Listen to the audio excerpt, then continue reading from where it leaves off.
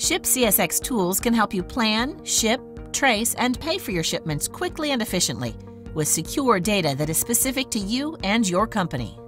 Today, we'll review how to track your carload equipment using the Railcar tracking tool on the ShipCSX website. Railcar tracking can be found by clicking Shipment Management Suite under the Trace dropdown.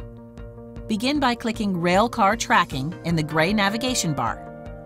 From here, enter a single car initial and number. You can separate multiple car IDs with commas, by entering the cars on separate lines, or by entering a range of car numbers. You can also copy and paste into this box from other documents. Now that you've entered the equipment, you can trace now or select various report options. Let's review these options first. If you wish to save your current list of railcars for future tracing, type a name into the Report Name field. For Display Events, Nationwide Last Event is the default option. This will display the last reported event anywhere in North America.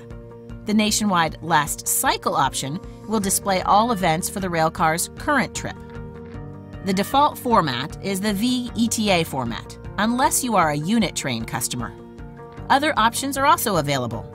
If you want to view the results on screen, keep the default options selected as shown. Rather than choosing to email or download at this point, we recommend viewing the results first and then downloading or emailing them from the Trace Results screen. We'll go over how to do this in a few moments. Once you've selected your report options, you can either save your report or trace now. For this demonstration, let's choose to save the report.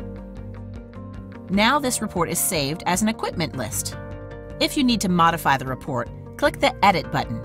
Now we are ready to trace our equipment. If you've saved a report, click the Trace button.